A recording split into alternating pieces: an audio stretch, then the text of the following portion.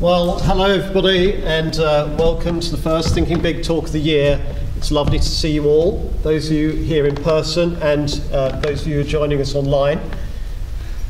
So my title for my talk is The Hidden Life of Trees, which I have taken shamelessly from this great book by Peter Woldingham, who is a German forester. It's an absolutely fascinating book. I can really recommend it. It's in the school library, or at least it will be in the school library when I return it.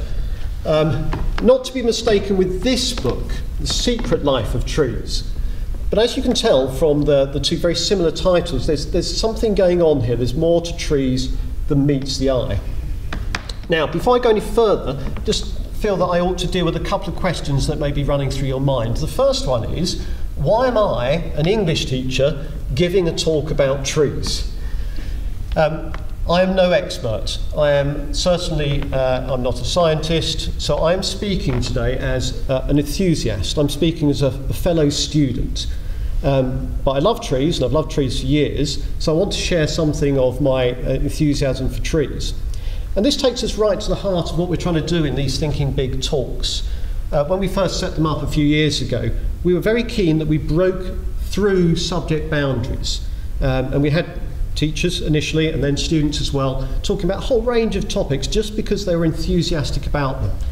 If there's one word which encapsulates these talks for me, it's wonder. We want people to recover that enthusiasm of youth, that sense of wonder at the world. And so actually talking about things that are not what we're teaching for A-level is quite important here. There's a second question that may be running through your mind, and if it isn't, perhaps it should be, which is, what is a tree? And like most simple questions, it's actually very difficult to answer. So we might think that a tree it's got a trunk, it's got leaves, it has some sort of seed, but that's only going to get us so far. So is this a tree? Is this a tree? Well, it's got a trunk, but the trunk is not made of wood. The trunk here is made of stalks, primarily anyway, stalks from the leaves. And the strength of that trunk comes in part largely from water pressure, in much the way that a cabbage stalk gains its strength. So this is really a banana plant rather than a banana tree. Botanically speaking, this is a giant herb.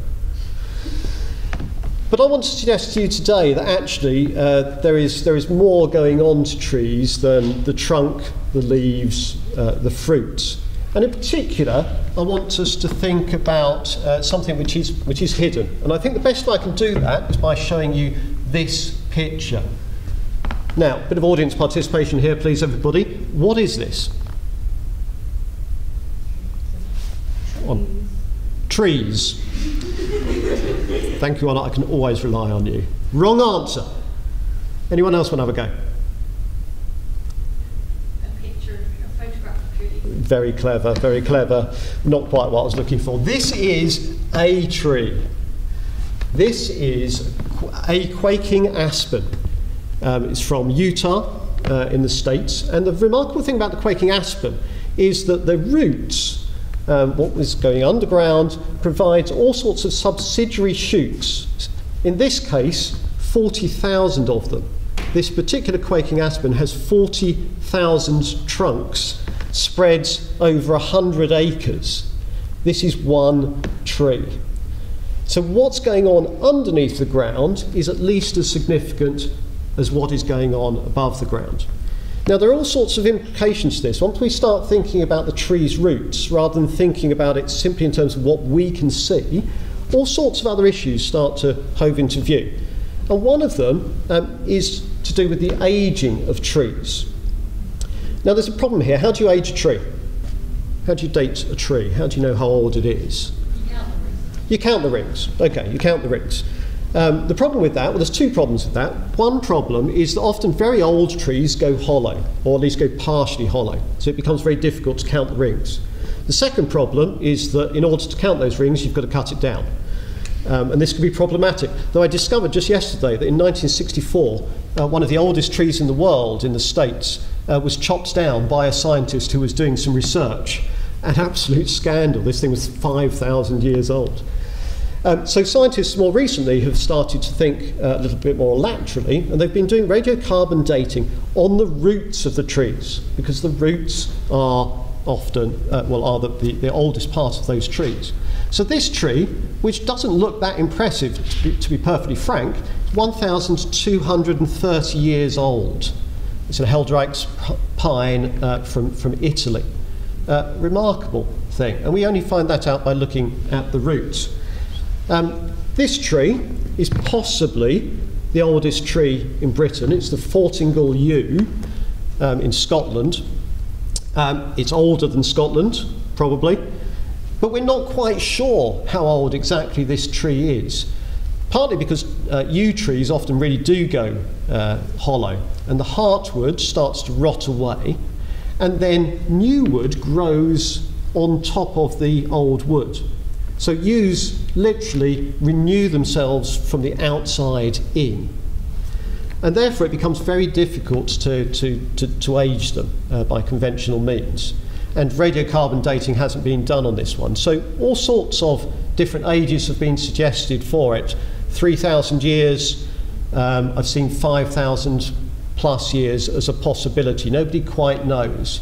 It's an absolutely remarkable tree, and rather sadly I think it's been walled in. You can't get right up to it, you can't touch it. I think that's also slightly foolish, because trees don't tend to respond to being walled in. They burst through the boundaries we place upon them. So think about the age of trees, I think is rather interesting.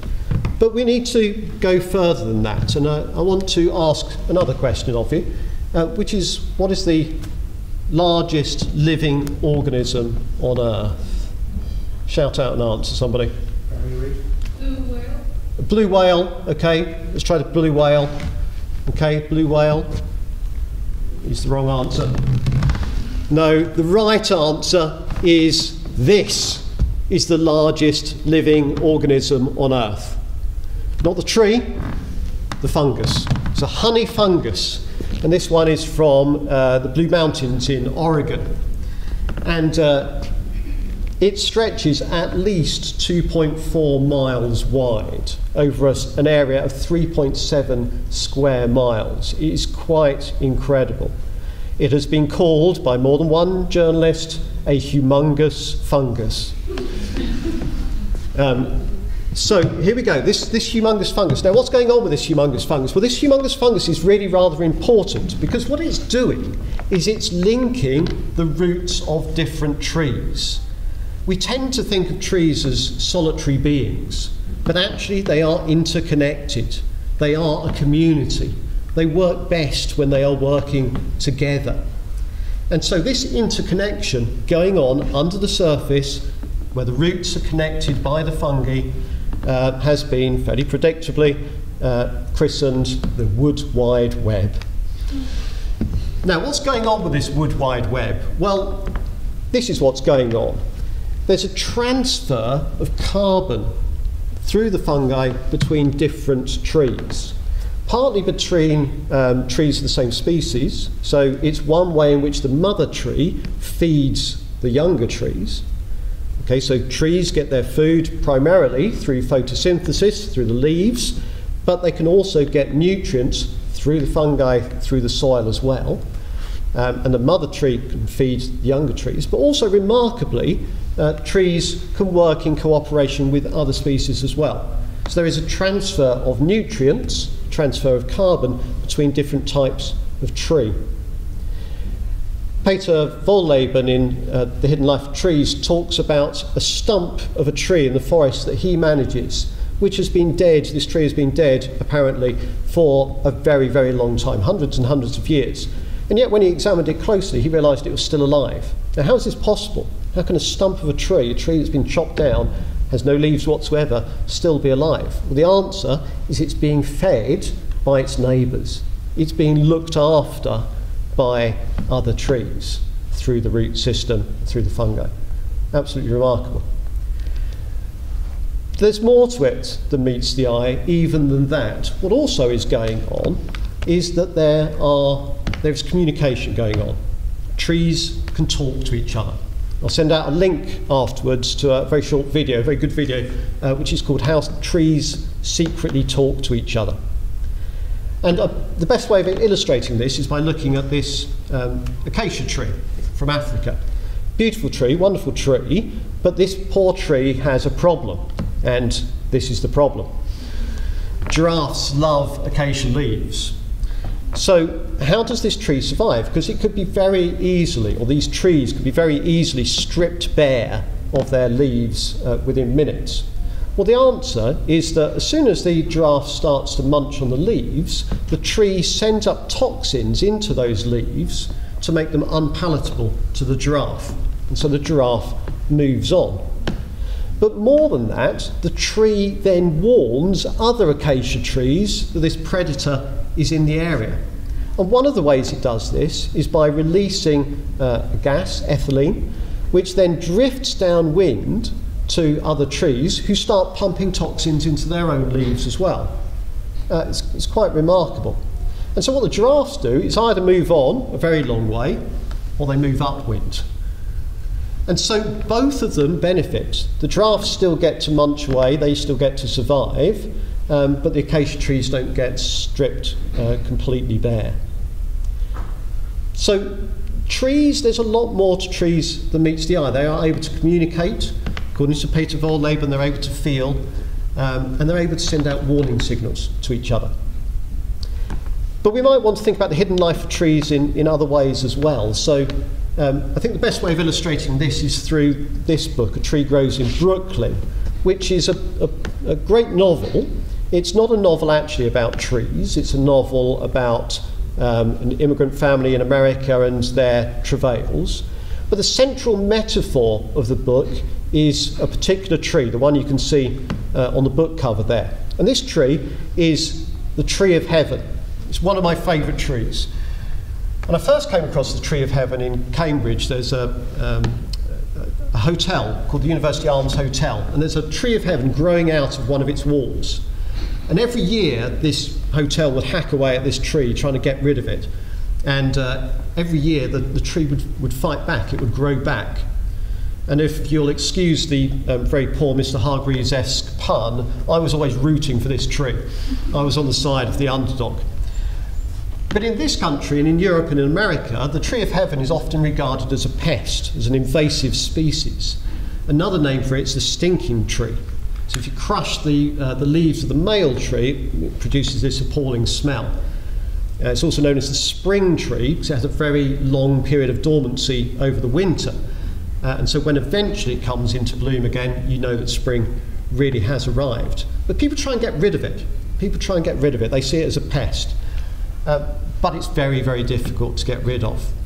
And its stubborn persistence is like the stubborn persistence of the family in A Tree Grows in Brooklyn. That's why it's the central metaphor. But the Tree of Heaven doesn't come from Europe. It's originally from China, and here it is in its natural habitat. And in its natural habitat, it grows to be this absolutely majestic tree. So there's a story here about native and immigrant trees that's to be told. And again, in the document I'll send out afterwards, if anyone wants to follow up more on the story of the Tree of Heaven, I've written a certain amount about it there. Here's another book that tells us a great deal about trees. The Lord of the Rings. If you haven't yet read it, now is the time, or maybe do your A-levels, and then that summer is the time. Wonderful book, wonderful book. And it's a wonderful book about trees as well. Tolkien loved trees and was very knowledgeable about them. And you see this particularly in the section about the Ents. And if you don't know who the Ents are, they are tree shepherds. They're very much like trees themselves. They speak very, very slowly. They grow to an immense age. And when roused, they're incredibly strong. And a couple of the hobbits blunder into the realm of the Ents and get to know them. And there's a very poignant moment when the Ents talk about the Ent wives. They say, "Have you seen the Ent wives? The Ent wives have gone. They've left us, and we can't find them again. And these Ents can no longer reproduce, and they're dying out as a result." It's very, very sad. Now that's just not a bit of fanciful fiction. Tolkien knew what he was talking about. And what he knew was that the small-leaved lime and the broad-leaved lime used to be the dominant species along with oak in this country. Used to swathe the country. But as the climate changed, it became very difficult for this tree to reproduce. And so now you only find it in very isolated clusters in local places. So this particular tree is in the Lake District, that's Coniston Water, you can see in the background, and it's growing by the side of a place called Sellside Beck. It's a really beautiful tree, but it's a rather sad tree because unless we get dramatic global warming, which may come our way, this tree is doomed to be isolated and unable to reproduce. Here's an ancient small-leaved lime a year later, almost exactly a year later, but after a much colder spring, so it's not yet come out in leaf. Okay, so there's trees. Now, we are very blessed with having some wonderful, wonderful trees on site here, but we don't tend to notice them so much. So when talking about these talks with Mrs. Payne, she was very keen that we were able to follow up the talk rather than just listen to it and then forget about it. You know, how can we build on what we hear in some of these talks? Over the last year, I've been keeping a nature journal, which I've really enjoyed. And on the first page of my nature journal, I've got this quotation from John Ruskin. I know that Mr. Maunder is a great Ruskin fan. And I just think this is a wonderful quotation. There you are, let me just read it for you. But the problem is that we don't often see. We keep our heads down, we're busy, we rush through the day. We don't put our heads up and really look. And so we need to find ways to do that. And so I just want to suggest now one or two ways in which we can do it. And the first way we can do it is by reverting to childhood. We can start thinking about climbing trees again. Now, before any of the senior management start to panic here, I'm not saying you should all go and climb the tallest tree you can find immediately after this talk, but just go and look. And go and look, think, oh, would that be a good tree to climb? During the fire alarm yesterday, while everybody else was sort of moaning about how cold they were, I was looking out at some glorious lime trees between Berwick and Marden. Go and have a look at them next time. You have to look up. When you look up, they are absolutely incredible. So we need to look up, and one way of getting ourselves to look up is to start looking, well, wait a minute, could I climb this? Now, I've taken expert advice on this, and my children tell me that the best trees to climb are laurel trees. So if you're on the lookout, I recommend laurel. Now, tree climbing, you know, you might think I'm beyond that now. I'm 18, Mr. Peachy. But actually, it's become quite respectable in recent years. Here's Robert Macfarlane. And Robert Macfarlane is a Cambridge academic. He's an English lecturer at Emmanuel College. And he's a great author. He's written some wonderful, wonderful books. He spends quite a lot of his time up trees.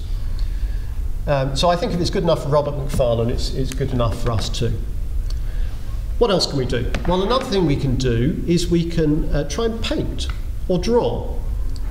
Now, I am no artist. This is not my strength at all. But I really like sketching, well, various different things, including trees, partly because it slows me down. It forces me to look.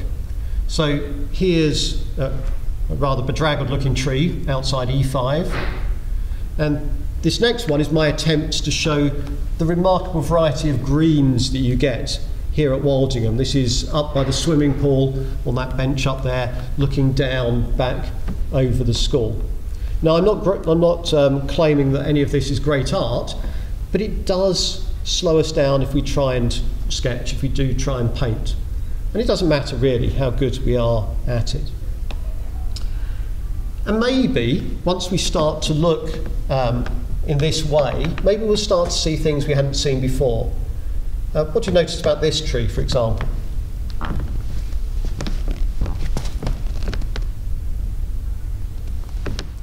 Okay, it's rather strange at the top. And the reason it's rather strange at the top is because it's been pollarded. And pollarding is a way of harvesting the wood. So the tree has grown and then it's been chopped back at the top in order to get branches for all sorts of different things. Ash has been a particularly valuable tree for country folk for many, many years. and then it grows up again, and then it's harvested again, and then it grows up again, and it's harvested again, leaving this rather distinctive shape at the top. Another way of doing much the same thing is coppicing. And here is an old coppice wood, where again, the trees have been cut back, harvested, then they're allowed to grow again. Now this one has actually grown out. It hasn't been harvested for a while, which is why you've got these rather strange shapes. Now maybe we see these, maybe we see stuff like this in the school grounds, and yet we don't really see it. Maybe we notice it, maybe we don't. Maybe now's the time to start looking for these sorts of things. One thing we might want to think about as a school, I would love us to be able to do this, but it is a big undertaking, is to map the trees that we have on site. It's a huge task, but maybe we can start small. And there's this great program called Treezilla, which is linked to the Open University, and they're trying to map all the trees in Britain. It's a citizen science project, so they're looking for people like you and me to go and do this. I've done this over lockdown with my children, and it's great fun, just going down and trying to work out what the local trees are, measuring the size of their girth, and entering them onto the website.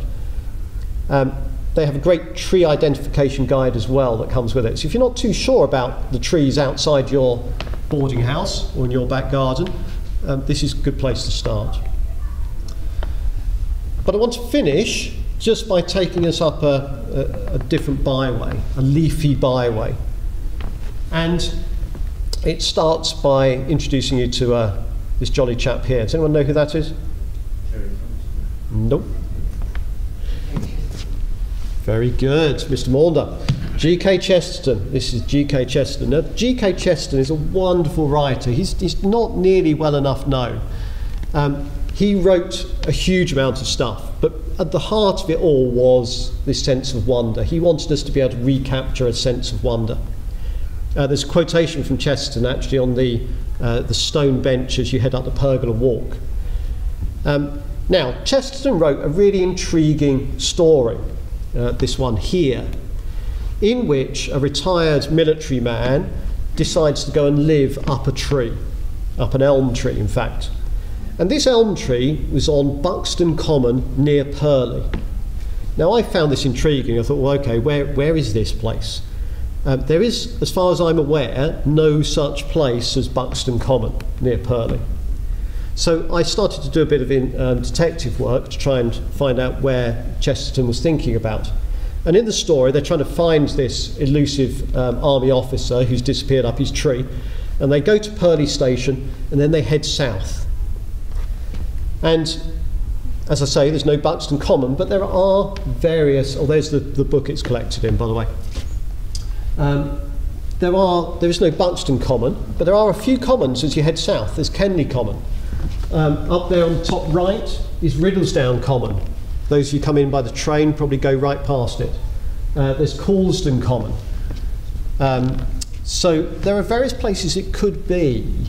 I think that Chesterton may well have had used as his template for this. So there is more work to be done, but I am going to claim this story for us. This seems to me our tree story, our local tree story, and I commend it to you. I could go on, I really could go on all day, but I'm going to spare you that, and I'm going to stop now. We've got just a few minutes if you want to fire any questions at me, bearing in mind that I'm not a biologist, but I'm very happy to take any questions, thoughts, comments that you might have. Thank you ever so much for listening. Ms. Weatherston.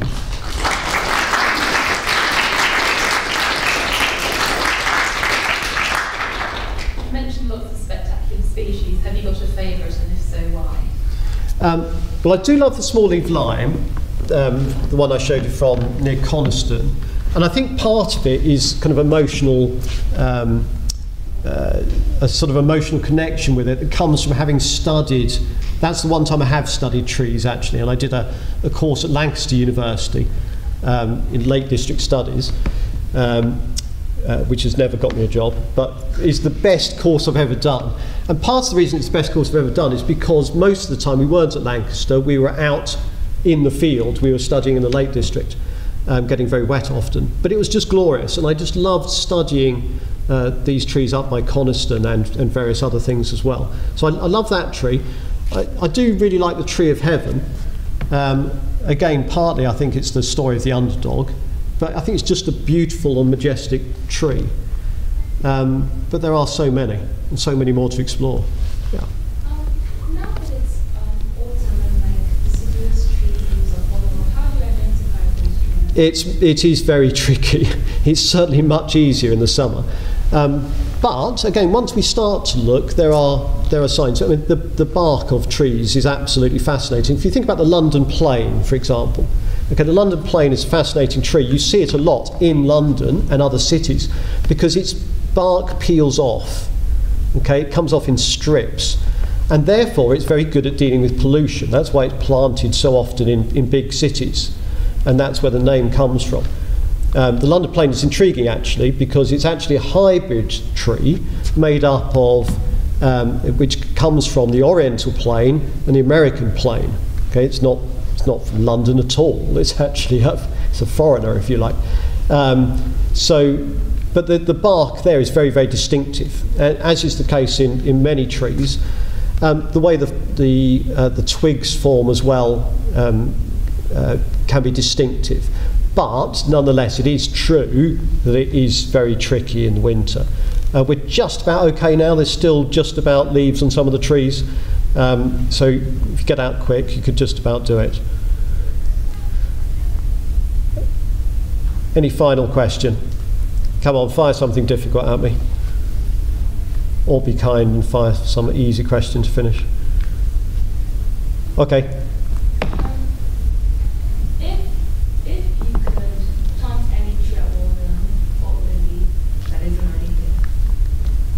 Okay, that isn't already here.